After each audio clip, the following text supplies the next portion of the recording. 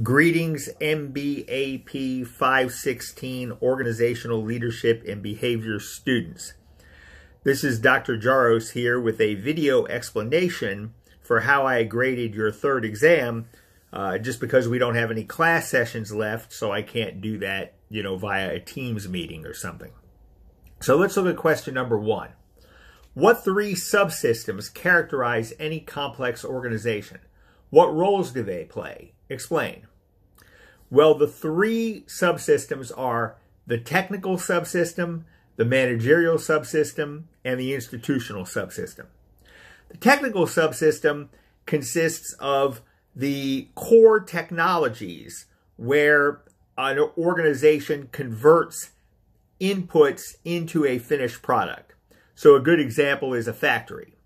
And that's the role of the technical subsystem. Its role is to convert inputs like supplies and materials into a finished product like a car or a washing machine or iPhone or whatever the case may be. The managerial subsystem consists of middle-level management. Their job is to basically take care of the technical subsystem. Specifically, the managerial subsystem does 3 things.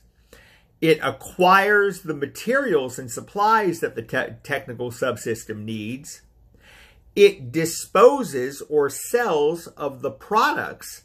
It disposes or sells the products that the technical subsystem produces. And it governs the technical subsystem in the sense of supervising it and establishing its goals. Lastly, the institutional subsystem consists of the top management of the organization, the executives at the very top.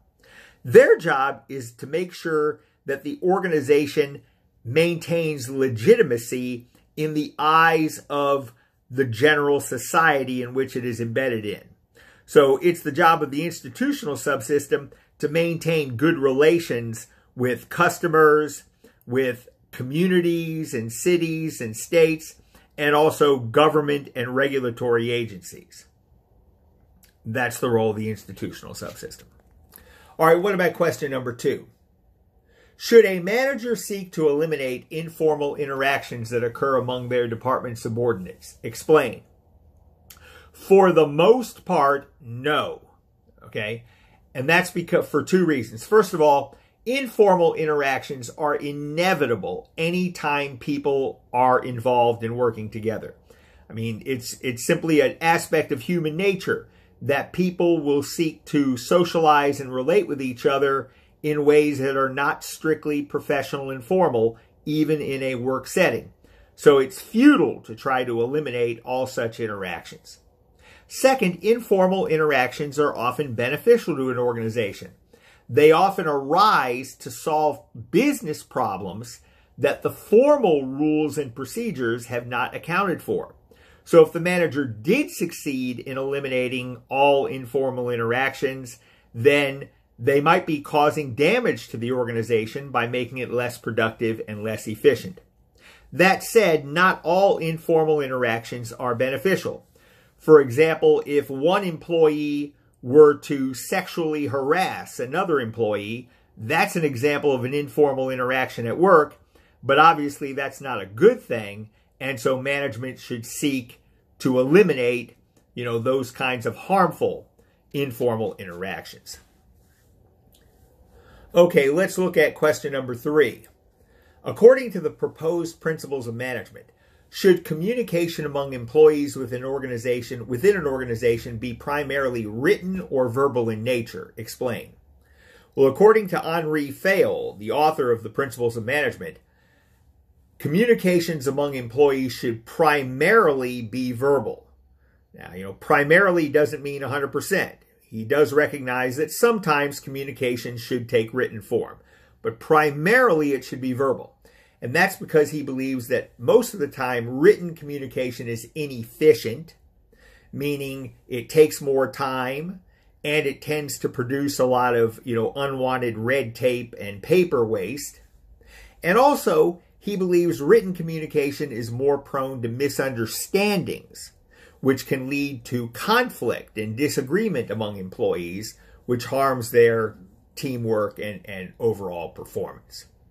So, primarily communication should be verbal, but, not all the time. Last but not least, what is asset specificity as it applies to human assets?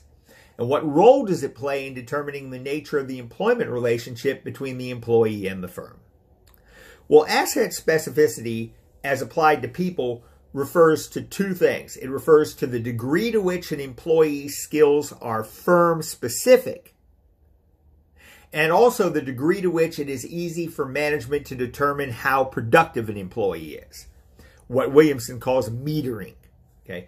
Some jobs, by their very nature, it's easy to determine whether an employee is doing well or doing poorly. Like, let's say my job is to make 100 units of a widget per hour. Okay. Well, that's a job that is pretty easy for management to meter. A manager can periodically come by and count up the number of widgets that I've made. If it's more than 100 in an hour, I'm doing a good job. If it's less, I'm doing poorly. But other jobs, it's harder to determine whether the employee is doing well or not.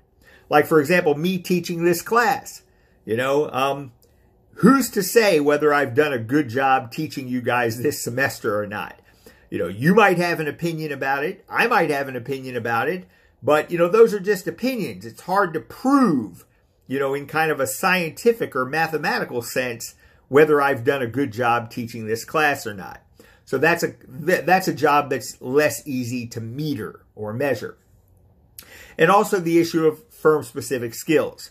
A firm-specific skill is a skill that is valuable to a particular firm, but is not generally useful to any other firms.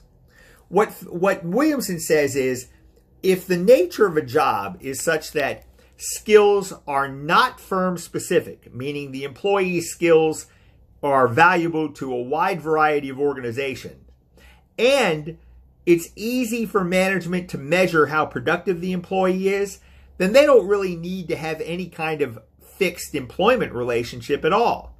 This is like characteristic of day labor, where companies hire employees on a daily basis, but they do not have permanent jobs.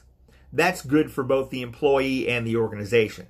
But on the other extreme, if the skills that an employee has are firm-specific, meaning they're valuable to our firm but not to any others, and the nature of the job is such that productivity is difficult to measure, then both sides have an interest in a deeper kind of relationship. The organization is going to want to offer that employee a permanent job so that they don't take their firm-specific skills elsewhere.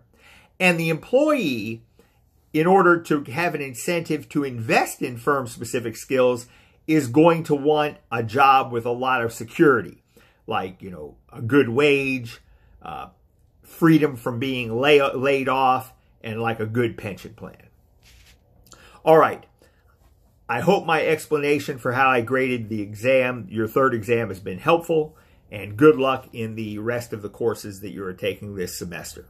And to those of you who are graduating this semester, congratulations.